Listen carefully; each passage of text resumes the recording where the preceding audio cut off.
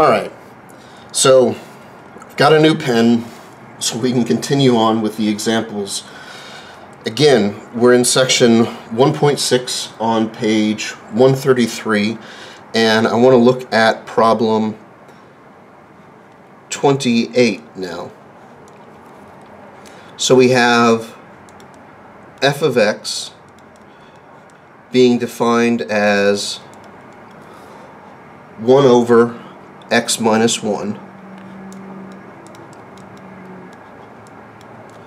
and g of x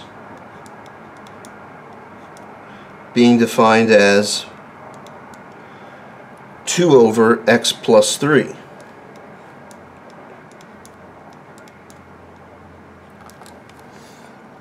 Now, we're trying to find the domain of f composed with g.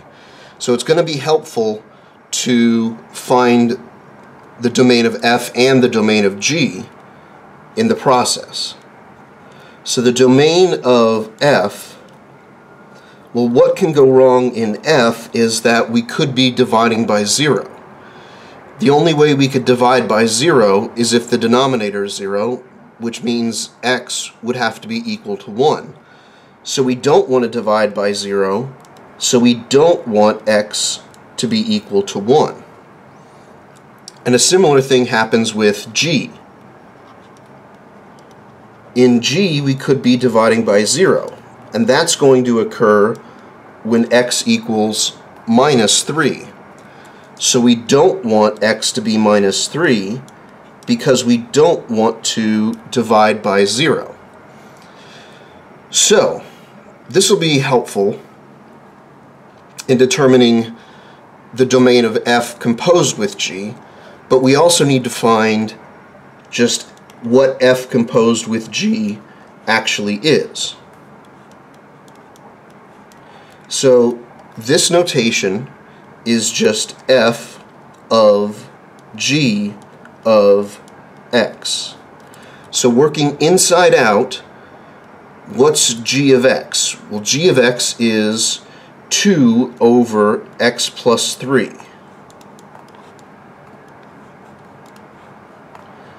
So now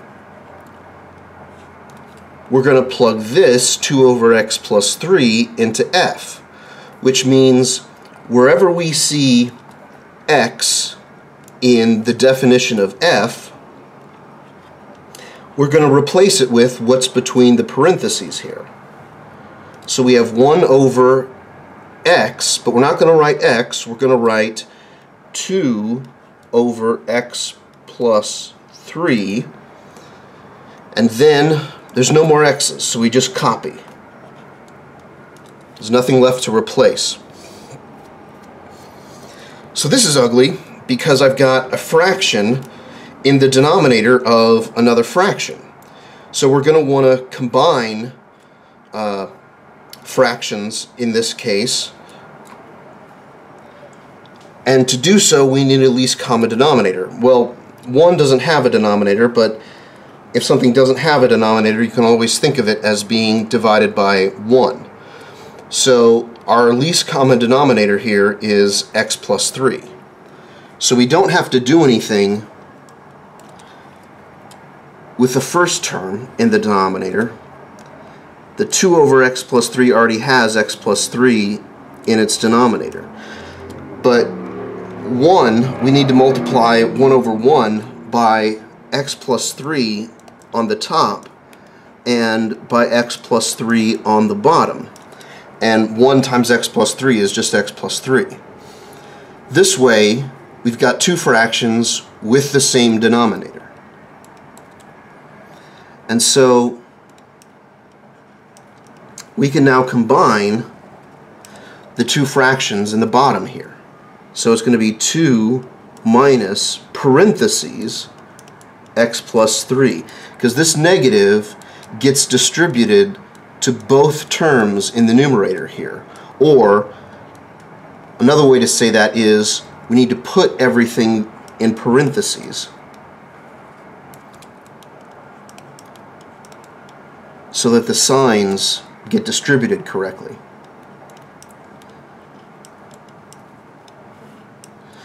So we have 2 minus x minus 3, because the negative distributes.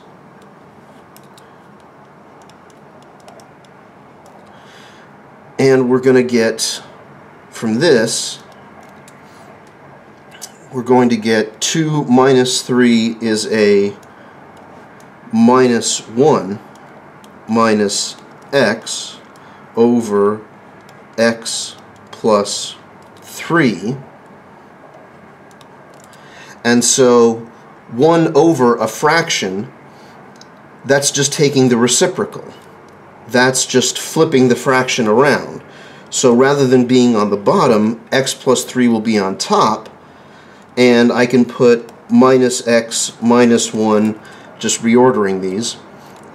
It was on the top, but it's now going to be on the bottom. So this, or if you will, I could factor out a negative from the denominator, and pulling the negative out is going to leave me with x plus 1 in the denominator. This is f composed with g.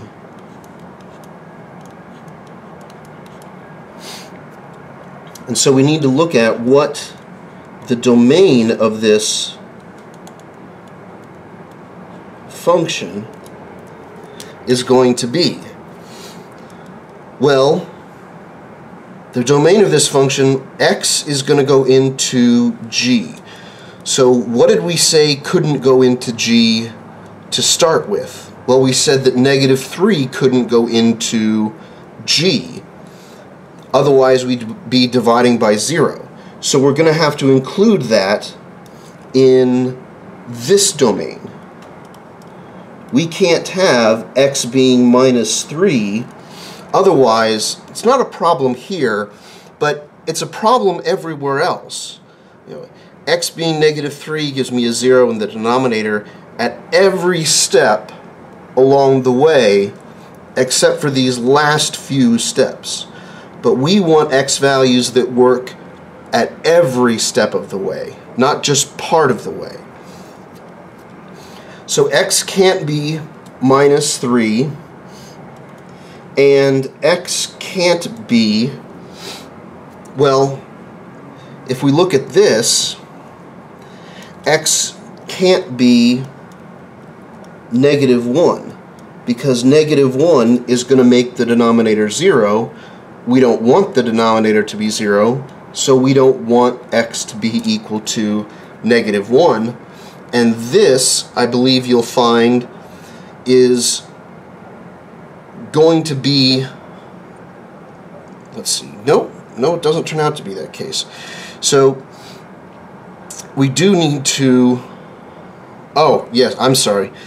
Yeah, I was looking at the wrong function here. X does not equal negative 1 you can think of as arising in a different way. You can think of it as we don't like 1 going into f. Just like we didn't like minus 3 going into g, and we got that restriction there, we don't want 1 going into f. Well, that means that to avoid a 1 going into f, we don't want 2 over x plus 3 to be equal to 1.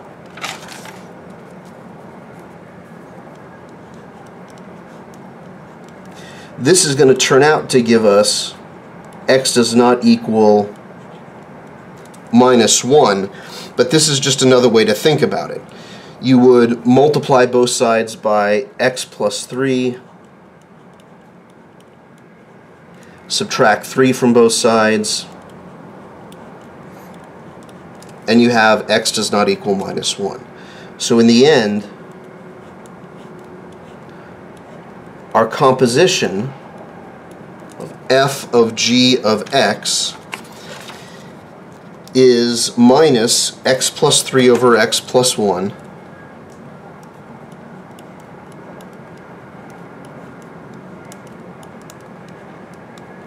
and the domain of this function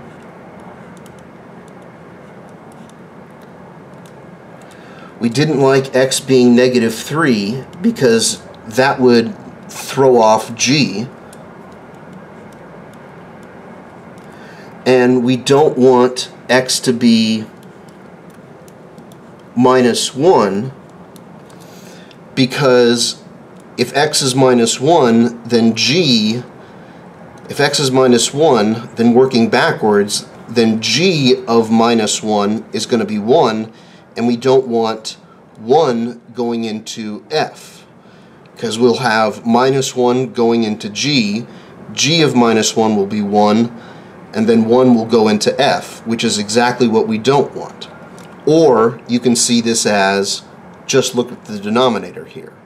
In order for the denominator here not to be 0, x can't be -1.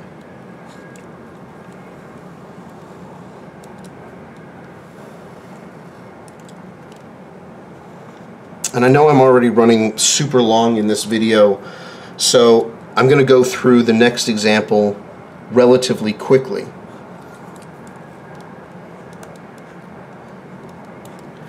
Last one I want to do is number 32, where f of x is defined to be 4 minus x squared, and g of x is defined to be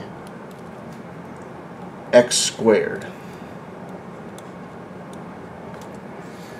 So the domain of g, there's nothing going wrong in g. There's no square roots, there's no denominators, it's everything. There's no restriction. But we've got square roots in f, so stuff could go wrong here. Oops, I gave away the composition. It's supposed to be, f is just supposed to be square root of 4 minus x. We don't want what's inside the square root to be negative. So we want it to be greater than or equal to 0. We want it to be positive or 0. We just don't want it to be negative. We don't want it to be less than 0. So we have that x should be less than or equal to 4 here. Now let's compose the two. F of g of x is what I already revealed. It's just f of g of x, and g of x is x squared, and f of x squared is going to be square root of 4 minus, not x, we're replacing x with x squared. So there's nothing wrong with g. Any number can go into g, but the number coming out of g has to be less than or equal to 4. So whatever x value we put into g is fine, but whatever comes out of g, the result of g of x, the result of putting x into g, has to be less than or equal to 4. Well, that means x squared has to be less than or equal to 4. And the only way x squared is less than or equal to 4 is if minus 2 is less than or equal to x, and that's less than or equal to 2. If you don't follow how we got that, that's okay. That's part of P3 that we're going to be going over later. But if you understand the process up to here, just take this as given. Just believe my word in this case, and we'll learn why this is the case later on. So, there was no restriction on g. This was the only restriction that we had to have.